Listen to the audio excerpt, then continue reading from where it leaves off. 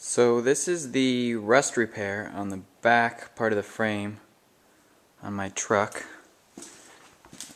Put a new cross member in, shelf, inside wall, same on the other side. This is the old cross member thing. It's just a little bit rusty.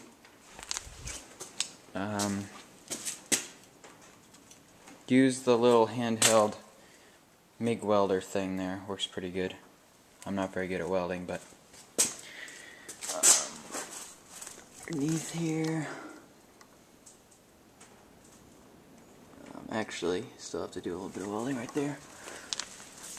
And then bolted the bumper sort of brackets back on. I'm going to clean this up and probably weld a piece of 8-inch channel iron on there for the new bumper.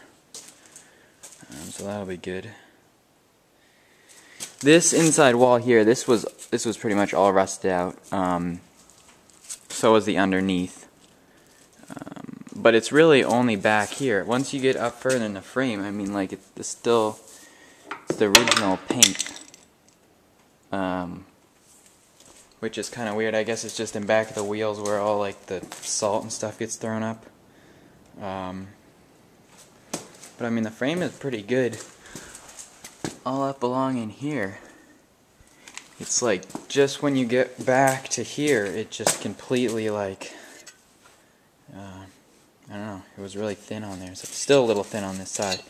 Hopefully, has enough reinforcement there.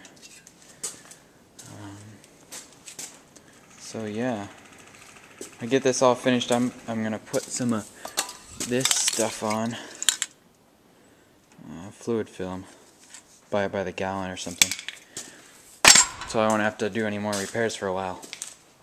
So yeah.